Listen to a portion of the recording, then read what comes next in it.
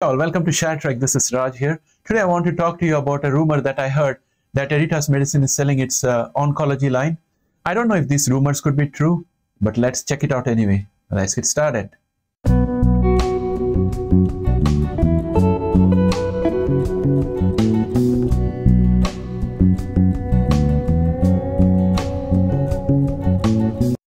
Welcome back, friends. Today's topic is Editas and the new rumor that we have. The rumor has it that Editas is in advanced discussions regarding the sale of its preclinical oncology lineup.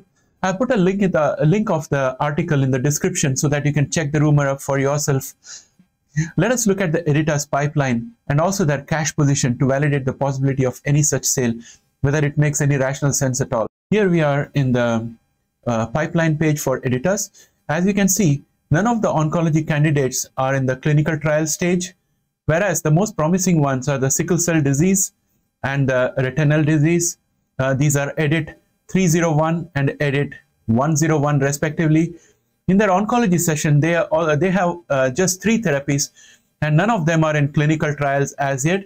2 of them, including Editas 202, have tie-ups with a third party.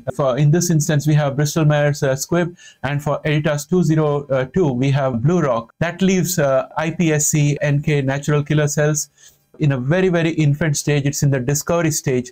I don't think it is worth selling such a candidate. The questions I have is, would the agreements with BMS and BlueRock allow Editas to sell these 2 oncology candidates to a third party? And what is the value of the INK cells that is still in the discovery stage? That said, if we look at Editas Medicine's latest earnings report in Q2 2022, they showed us that they have $453 million in cash at the end of Q2 2022, and they're also a debt-free company. Importantly, their cash burn is under $171 million over the trailing 12 months. So I think Editas probably is not in a very desperate condition for money. And however, if you look at the 2 collaborations that they have for the oncology candidates and the low progress rate out there, it's quite possible that those 2 partners are pressing Editas to invest more money and increase the cash burn to show progression in the oncology side. And that might potentially be putting some pressure on Editas. We don't know for sure because we don't have any information about that. An option otherwise would be to keep the oncology candidates in the back burner and focus on sickle cell disease and retinal therapies and get them to market first. With this background, we need to consider the fact that there has been senior executive shakeup at Editas recently, and they are reported to have conducted a strategic review of their options. This could potentially indicate a change of direction, maybe a rethink of some kind. Maybe one of those strategic decisions is to sell the oncology line and start with a clean slate and focus on sickle cell disease and retinal disease. We don't know. In April 2022, if I recollect, Editas announced that effective June 1, Jim Mullen will be replaced by Gilmore O'Neill, who most recently served as the Chief Medical Officer at Sarepta Therapeutics. We have done a backgrounder on Sarepta Therapeutics. You can check out the video. It's in our homepage. Mullen will stay as executive chairman, so he's not leaving the company, and he will also be in the company's board of directors, a position that he held before and during his time as CEO. So he still continues to be within the company. On becoming CEO, O'Neill recruited Sanofi veteran Baisong Mei to serve as the company's new chief medical officer. Mei has deep experience in the hemophilia space at both Sanofi and Bayer, where he worked before. He replaced Lisa Michaels, who was terminated by the company in February. So as you can see, guys, if I just go to the recent history, there has been a lot of shuffle in the senior management. And apart from that, last week, Editas presented data on one of its oncology assets, Edit 202, at the European Society of Gene and Cell Therapy in Edinburgh. Edit 202 is a gene-edited iPSC-derived NK cell therapy that maintains prolonged persistence, high cytotoxicity, and enhanced in vivo control of solid tumors, according to Editas. When contacted in this regard, Christy Barnett, who is the press contact for investors, said currently there is no change to our program or plans for Edit 202.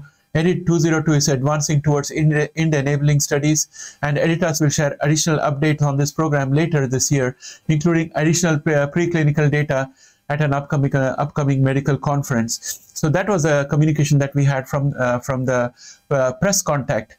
But if you also think about our earlier video about mosaicism, where we spoke about all the hurdles that we have with gene therapies, especially involving multiple edits, more than 3 edits. And when we look at the kind of therapy that edit 202 is, it seems to have multiple edits, and it's more likely to face challenges of mosaicism.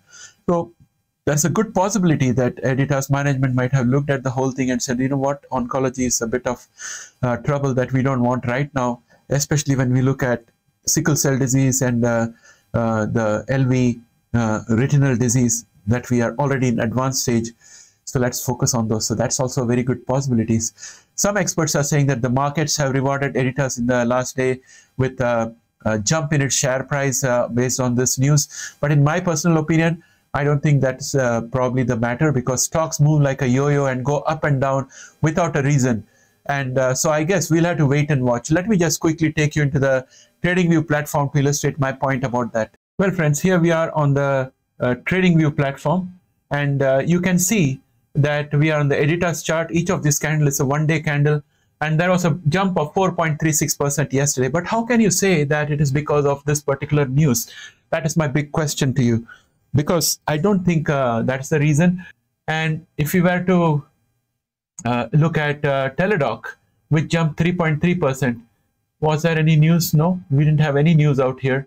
Teladoc warrants caution as better help business consumer backdrop remains challenging. That was on September 28th. So I don't think there is any major news that is driving any of this. Let us look at SQZ, which has jumped more than this. It's jumped 14%, more than 3 times. So if you go into SQZ and look at news, it has got a news on September 6th. And as of September 6th, it said that SQZ Biotech's chief science officer to step down on October 31st. And in fact, the responsibilities are going to be shared by other employees. There is no chief scientific officer out here. And still, we saw SQZ Biotech jumping 14% yesterday. So I don't put any credence to these rumors. In conclusion, in my personal opinion, given the cash level and the status of the 3 oncology candidates in the pipeline, it would be messy for them to try to dispose them off. There will be legal issues, there will be costs associated with it, and they may not want to do that. And also, a better option for them would be to focus resources on Edit 301 and Edit 101 and put the oncology candidates in the back burner if there is any cash pressure.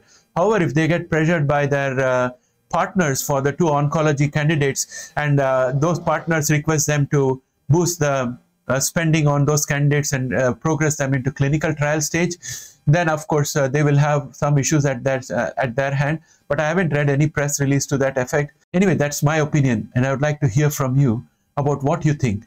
Please leave your comments below for me, and let's have a discussion about this. That's all for today, my friends. Please do not forget to press the like, share, and subscribe button if I have done a good job. Thanks and have a great day. Bye for now.